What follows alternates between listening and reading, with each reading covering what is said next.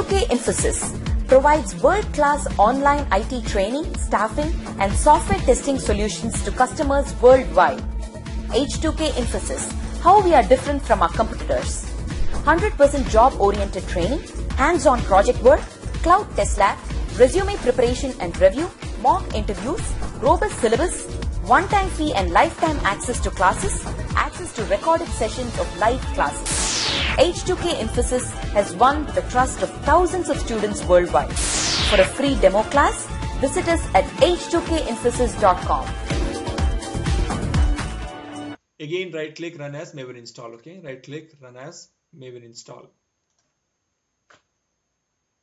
Now, if you can see here, when I did right click, run as Maven install, something got downloaded right over here. So it says your Log4j 1.2.17 is downloading. Okay, now again, if I run the same program, it will not say it's downloading because the folder, the files has already been downloaded. If you can see, the Log4j has again come back. Okay, Log4j and 1.2.17. All right. So even if again I run this, right click, run as Java application, sorry, run as Maven install, it does not do any kind of download. If you can see, it is not downloading anything as such. It has already been downloaded and it has kept it in your machine. Okay, so that offline you can work at any time. All right. Now, what if I remove everything out from here? So if I remove Log4j and everything under your org, let's say I don't want to remove all the things, I just want to remove org slf4j. Okay, so under your this slf4j. So if you can see, there are a lot of other packages. Every now and then I have used it in my project or somewhere in person also. So there are a lot of different packages which has been downloaded in my machine. The meaning is I have somehow used all these packages. Okay. Now let me go back again. So if you see here, the slf4j, I've deleted slf4j as well as I've deleted my log4j. So right click, Maven. So right click, Maven. Sorry, run as Maven install. So it says downloading slf4j, downloading all the things which is really required for this project. Okay, so it says build successful. That means everything has been downloaded, right? Now, if you just go back to your project, everything is in place right now. You just need to use the jar files accordingly. Okay. Anyone has any questions as of now? Jairam, I have a question. Jairam, yeah. Can you hear me? Yes. Yeah, trying to understand, so this is basically for downloading the jar files and all that? Yeah, as of now, I just told you just to download the jar files. It also does a build also. Okay, so do we have to change the XML file every time that? No, you don't have to change anything here at all. Okay. Now see, usually what happens down the line, which we are going to see right now. Okay. In order to, let's say you have got multiple files, okay, you have got multiple jar files, you want to build these applications. All right, what you can do is you just click on the XML, run as, okay.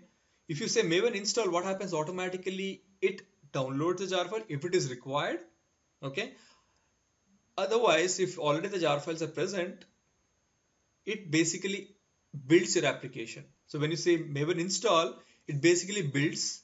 If you see your build also, a clean also, if I say clean, it is going to clean your class files. When you say install, it is going to install all your jar files as well as it is going to build the entire project. So when I say entire project, this is my entire project.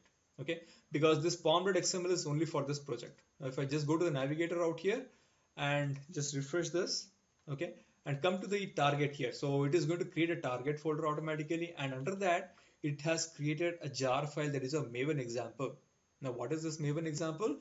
Maven example has got list of Java files which are already present in your Maven example. So if I just show you that, if I open the decompiler and drag the jar file from here to here, now what do you have? You have your logger example, right? So this is the only file which I have created in my project or in my module. So that same file has been included in the jar file. Okay. Now what do you do if you do not do this? You basically, once you install everything, you right click and just say export. So when you export, you basically come up with a jar file. All right. So this does all the bit. Now this is a very small application. Down the line we are going to see when we talk about your web applications. Okay, we are going to use your Maven in order to build the entire project. Okay, now this is a very small application wherein it is going to go to a particular folder, but in case of your web application, we'll see it has got its own directory structure also. Okay, so I'm a little confused about Maven itself. Is this some kind of a framework, and how can I see this in my Eclipse? Adil, this is a build framework basically. You can say it is a framework, yes, or it is a build tool, or it is a script. Okay. Now, what did this script do? The script, first of all, it downloaded the jar files as well as it compiled your project and has kept it in a particular folder. If you can see under your target, it has created your class files. Okay, so what it did, it has its own structure. It copied all the files, all the class files to your classes folder, and everything is intact basically. Okay, now if I need my resource, if I just copy this log4j.xml, copy and paste it in my resource folder. Okay, now let me just run this example real quick. So, Jairam, one quick question here. Does Maven automatically detect the messenger jar files and It download, does. or do we need to? Okay. It does. So we don't have to add a dependency for each and every jar that we know we'll need. Right, exactly. Now, if, for example, if you see down the line at one point of time, you will see we'll be using SLF4J. Okay, I know this that for SLF4J, okay, what are the other dependencies? The dependencies are your SLF4 API as well as log4j. Okay, we don't have to, I mean, add up manually. What it does, automatically it installs the related jar files also. Okay. Okay. Now, for example, if I say here, right click, Maven, add dependency, SLF 4J hyphen API. Okay, so I think this is the one. All right. So I just say okay out here. Okay. Now I can do it in this way also. I have no problems. I can even have both the dependencies out here. But there is no point in having this because I know that internally this is going to take care of downloading this automatically. So I do not need to have this in picture at all. Okay. So there is no point in having this because this is already been downloaded by your SLF4J 12. Okay. You just need to understand this one in particular. All right. So ultimately down the line we are going to see how we are going to use a Maven in particular, and if you take any of the build tools, likewise I've used Jenkins. Okay, there's a kind of a build tool. You basically configure your Maven out there, but ultimately most of the project, if you see, they will be using either your ant. Okay, they'll be using directly your ant. Okay, so in ant you'll be having your build.xml. They will be using ant plus IVY. Okay, and in there also you'll be having your build.xml. This is your IVY.xml. Okay, so ant plus IVY. So when I say ant is corresponding to your build.xml. Okay, so when I say ant plus IVY, you'll be having two XMLs, that is your IVY.xml and build.xml. And there is one more thing, that is our Maven. In that Maven you have got pom.xml. Okay, now what is the history here is initially everybody, they used to write everything as, I mean, a AND script used to have. Okay, so what used to happen is you know that for your example, right, for your example you need your log4j log4j jar file. So what you do is in your AND file, okay, you write all the things like where from I should get the jar files and stuff, load those jar files, and then you basically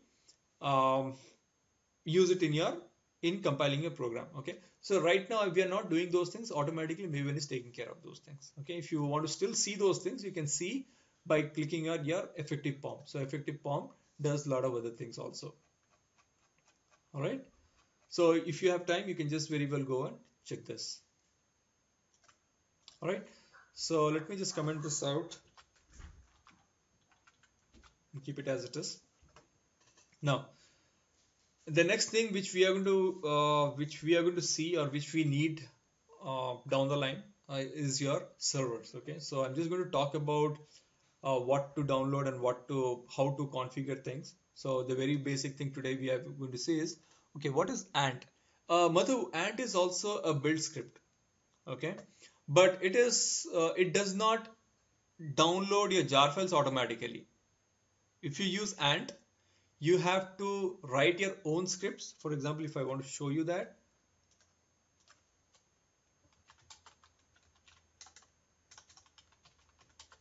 ant script example. Okay, so if you see here, let me just copy this and put it under your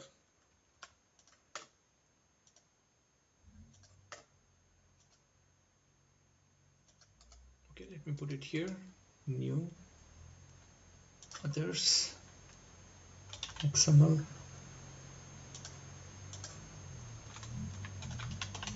build.xml, next, finish. All right, now just see here closely what all things are happening here. In your AND script, basically there'll be always a starting point, and the default out here is your dist. Okay, so where do I see dist here? Dist property location dist. Okay, so my target is, the default target is your dist. Right, so what this dist does is it says depends compile. That means before even executing this particular target, it compiles something else. So before even executing this, the very first thing, it comes and invokes this one. So before even this, it goes and invokes your init. Now what it does, init does your make directory. So with the help of your AND script, you can even create a directory dynamically. Okay, that's what it says, make directory a dirs build. Okay, and once this is done, what you do is basically you say java c. Now see, you are compiling your program from your AND script itself. You are saying java c, and the source directory is nothing but your source directory which you have given. Okay, so here it says the source directory is nothing but your location as src. All right, I can even use this build script somewhere here also. Okay, now destination directory, you're saying the destination directory is a build. Now what is a build? This is a build. Now if you just see this jdbc module, we are not doing anything automatically. A couple of things are happening, but if you want to specifically want to divert your particular code to some other file, you can basically do it using your build.xml. Okay, so you're saying the location is your build.xml. That right now our location is what? By default our location is your bin. I can even right click properties and say source and just change this to your, let's say jram. I want to say jram here. My output directory is jram. Okay, so when I say yes, automatically a jram folder got created. So that is your property of your Eclipse. Now if you are not using Eclipse, what will you do in order to compile your program, right? So in that case, you will need some kind of scripting program, wherein from the command prompt itself, you can basically say and build.xml, or you just say and. Okay, so when you say and, very well, I don't have the class path defined. Otherwise, if you say and, you can easily compile a script. Okay, you can run a script. Now if you see here in my D drive, I have got something known as your Apache and. So you can just put this in your class path so that you have nothing but this one and. Okay, so this comes into picture. All right, so these things as of now don't need it. If your application is using it, you can very well go and learn this, but this is just a one-time process. Now what is this doing? It is basically building your what is the source directory, what is the destination directory. Now it compiles your complete source directory. Now what do you do in your command prompt? You say java c, right? So the same java c is out here. Your AND script is using a java c. Okay, and after your compilation is done, it does again make some directory and copy your jar file, blah blah blah. Okay, now if you can see, this is a jar file, the jar file which is really required. You can even load a jar file here. The script does not have anything to load a jar file. You can very well even load a jar file. Okay, if you just directly run your AND. Now as of now in this example, right click properties, I have explicitly defined my libraries here, right? If I do not define my libraries, I will basically get a compile time error, right? So, but if in order to compile a complete project, you need this. So the same thing, if you use your AND, if you want to compile a complete project, you can basically load your scripts here. There are different tags also, which we are now going to see in this case. Okay, so did you get a rough idea what is an AND? It is a completely scripting language. Okay, now on top of your ant, Maven, ant plus IBY came into picture. Now this is just everything you have to do it manually. You have to load your jar files, put it in your class path, and everything you have to do it manually. Okay. Now instead of doing that, now if I use simply ant, okay, I have to manually tell where my dependent jar files are there. For example, in this case, my log4j, right? If I use my JDBC module and whatnot, what kind of other jar files also, okay? No, but I do not want to do that. I want to dynamically plug in the jar files from the internet. So what happened is on top of your ant, a new concept came, that is your ant plus IVY. Now IVY, what it does, it is basically going to plug in all your jar files from the internet. So what you do with a combination of your ant plus IVY, okay, ant plus IVY, you use your ant script, no doubt, the same thing what you do, or you do it here, but you use IVY only for your dependency jar files. Okay, if I just show you the IVY example.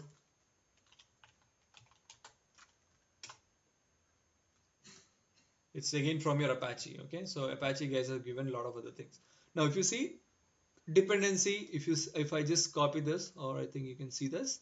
Now you see dependency, let me just expand this. No, okay, you say dependency org common lang blah blah blah. Okay, now if this is for your log4j, you say dependency org organization equals to log4j. All right, so more or the less the IVY and the log IVY and as well as your pom.xml are the same. The only thing is they follow their own structures. Okay, but if you see the group ID, the artifact ID, instead of group ID artifact ID, they're using the org, okay, and the name. Okay, but we'll be using as the group ID and the artifact ID in case of a Maven. Okay, and the version here they're saying yes version here they are saying REV revision. Okay, so there are a couple of differences, but it is very minimal. Okay, so even we are not going to see this IVY.xml. It's again a kind of a dependency injection. All right. Now, talking about these build tools, what next we are going to use in our advanced courses. Okay, so I would request you guys to download your Apache Tomcat, because that is what we are going to use it. So from where and how do you download these things? So just go to your internet and just say Apache Tomcat download. It takes you to the Apache Tomcat website, and click on any of the versions out here. I have used Tomcat 7.0. This is again we are going to in the next class we are going to talk about your web servers. Okay, not web services. Web servers are different, web services are different. Okay, so we're going to talk about your web applications. Okay, so for that reason you can use any of these things. You can use your zip file. You can if you want to use install it as a installable deployer, you can use the zip file out here, or basically I've used the core, the zip out here. Okay, so once you download this, what I did, if you can see here in my D drive, I just copied and extracted out here as Apache Tomcat. Okay, so once you install your Apache Tomcat, how do you make sure that your Apache Tomcat is up and running? Under your bin folder, just go and say startup. Okay, so when you click on this, basically your server is going to come up. Okay, so when your server is going to come up, how do you make sure your server is up? Just go to your browser and just say localhost 8080. Okay, the default port for your Apache Tomcat is 8080. Okay, so if you see this page, that means you're all set. Okay, so make sure before even coming to the next class, do all these configurations. Okay, and even we will see how to use this Apache Tomcat from your Eclipse also. Okay, so as we are going to deploy everything in your Eclipse itself, okay, we are going to see how to use this, how to use the Apache Tomcat using your Eclipse. We'll try to plug in that. Okay, and if you see here, there are a lot of other things. The only thing, how can I download Maven in Eclipse? Adil, I have already told that in the previous, in the current videos, if you see that, but again I'll just tell you that. Just go to your help and just say Eclipse Market and just say Maven out here, right? So when you say Maven, make sure the one which I'm comfortable, you can use this as well. All right, Maven integration for Eclipse. You can very well go and experiment all these things also. Okay. All right. So today we have learned about the build tool or a dependency injection. This is what we are going to use it down the line also. Okay. So anyone has any silly doubts wherein you guys can ask me? Um, Jairam, Mm-hmm. hello, can you hear me? Yes, I can. Yeah, I'm very sorry. I mean, just in the meanwhile, my machine got stuck, so I couldn't hear you. After you install the Maven, and then you went to the build part and did something. This dependency Mm-hmm. injection. Mm-hmm. How to do that in very short? If you could tell me, because I Okay. think. All right. So in very short, the very first thing is if you have understood how to create a Maven project, okay, create a Maven project and then just directly jump onto your pom.xml. Okay. Form. In your pom.xml, just right click and just say Maven add dependency. All right. Okay. So there are a lot of dependencies. Let's say I say Hibernate. So down the line, if I talk about Hibernate, where is it? Hibernate is not coming. Okay. If you see at the bottom, it says repository in search. Okay, so it is searching somewhere from the internet XYZ. So I just, let's say I'm going to use my Hibernate. Okay, so I just say okay. So Hibernate got added out here. As at the same time, if I go to my package explorer, I can see, okay, it's not been added out here. Okay, so all the related jar files related to Hibernate also got added here. Okay, so if I just go to your dependency hierarchy, if I click on Hibernate, all the other things which are related to Hibernate has been downloaded automatically. Okay. Okay. So it is something that we want to use some other tool, and we are just putting it into, I mean, through this dependency. Not other tools. We need jar files. Okay. And instead of manually copying from the internet, putting it in a library folder, and then putting that in your class path, you are basically telling to the script itself, to your pom.xml. So pom.xml does all the magic for you. Okay, so we have to look for this pom.xml, and there we have to choose which one do we want to inject there, right? Yeah, I mean, see, as of now, for my project, as of for this particular program, I just need log4j, correct? I don't need Hibernate related jar files, right? For that reason, I just used my log4j, anything related to logging itself.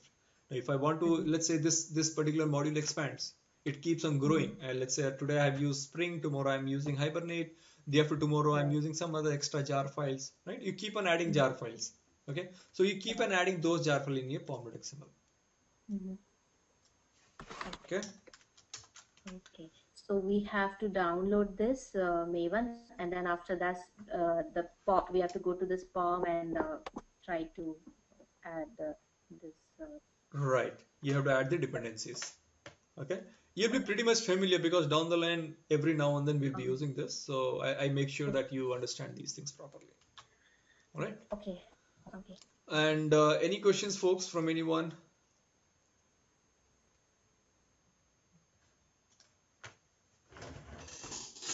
No questions?